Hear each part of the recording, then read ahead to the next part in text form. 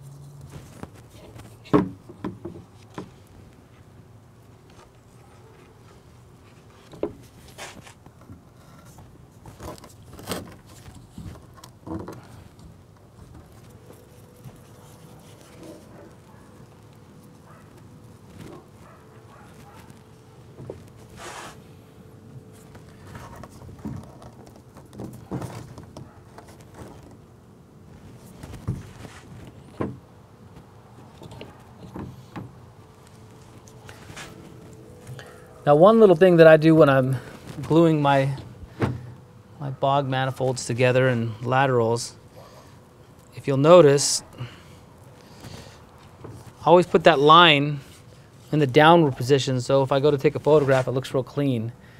So I'll take the line in the up position, give it a twist until I can't see it. That way, if I decide to take a picture, I don't have lines randomly sticking up everywhere.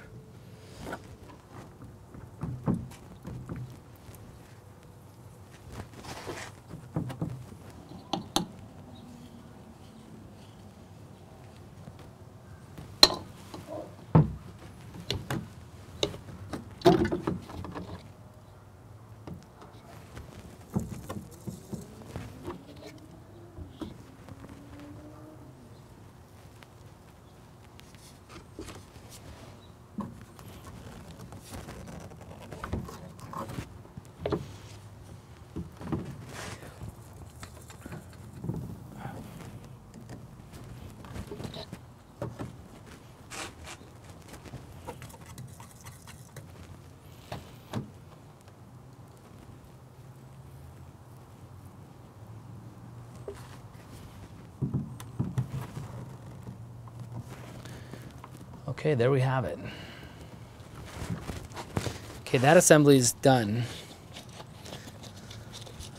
But now we need to create some slots for the water to pass through.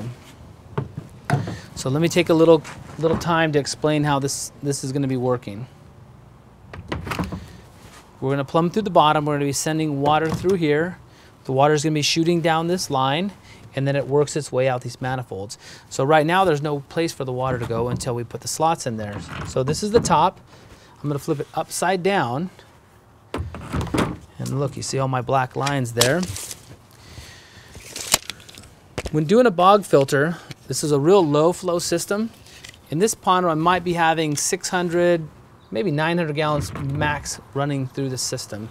So 2-inch pipe I'm using right now. I know a lot of people are thinking, wow, that pipe's really big.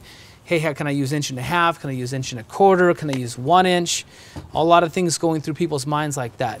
I like to oversize the pipe because it's going to reduce your maintenance and it lets the water flow through there at a different speed. So since it's going to be an active bog and we're going to have plants planted in on top of the gravel, the root system is going to work down through there. You'll need to take the time to manage the plants and thin them out on occasion and not let the roots get bound up in your system here. So what I'm going to do is I usually want about every 4 inches, I want slots. That's where I want the water to come through, about every 4 inches. So I'll cut my slots here and here. I'm just going to go through and mark all this, and then I am going to show you how I'm going to score this thing with a skill saw. I'll use a carbide tip blade so it's nice and thick.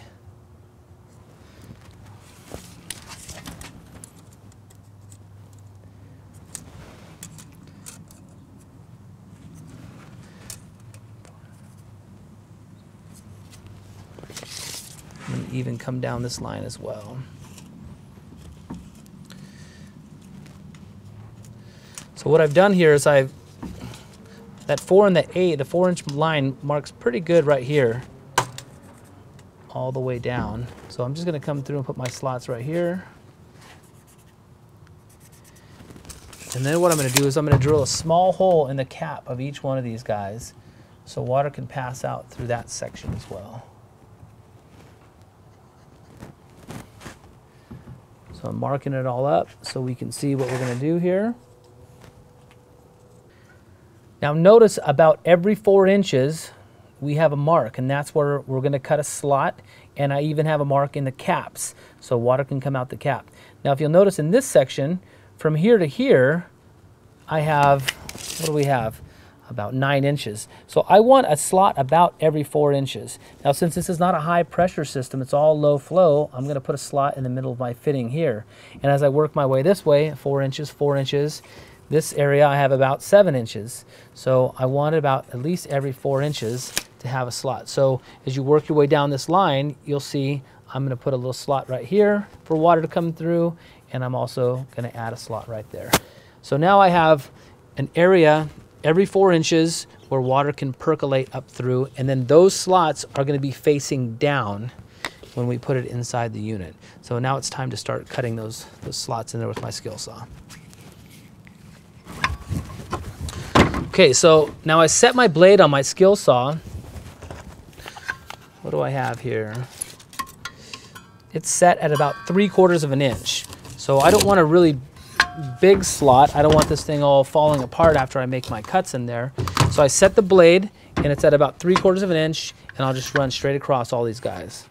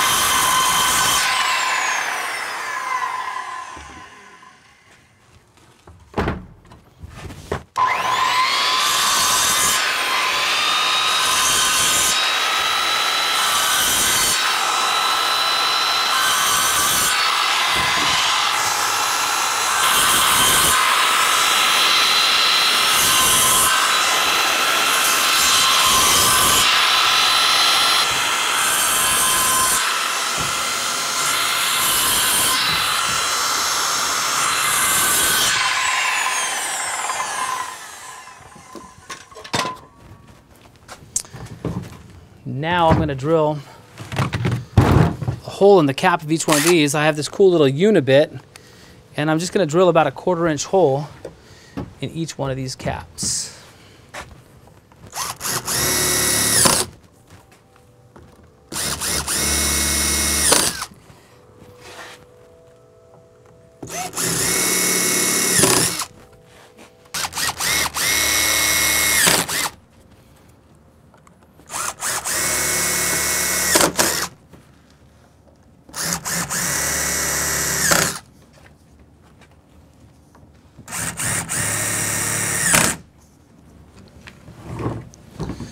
Double check all of our slits, got the holes on the end.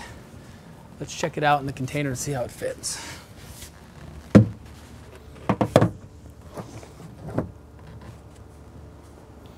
All right, it's just perfect. I can get my bulkhead fitting right here.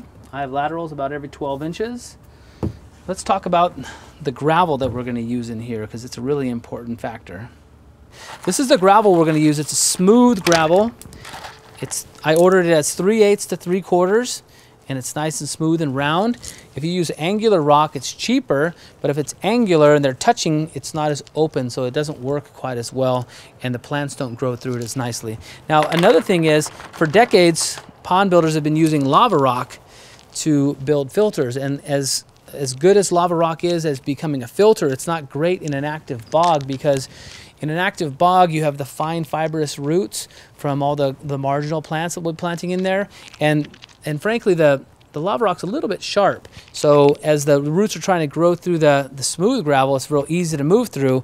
In the sharp stuff, it's a little bit harder for the plants to work in there. And then when you're doing your maintenance, you want the roots to come sliding right out. You don't want them to get shredded by the lava rock. So that's why we want to use the smooth gravel instead of the lava rock. That's going to conclude this segment. We still have a lot of work to do here. We still have to install the pump. We have to do all the drilling of the holes and the bulkheads. We're going to trim it with wood, but that's going to conclude this segment. If you have any questions about what we've done so far, please put them in the comments section. I'm Eric Triplett, the Pond Digger. Thanks for watching.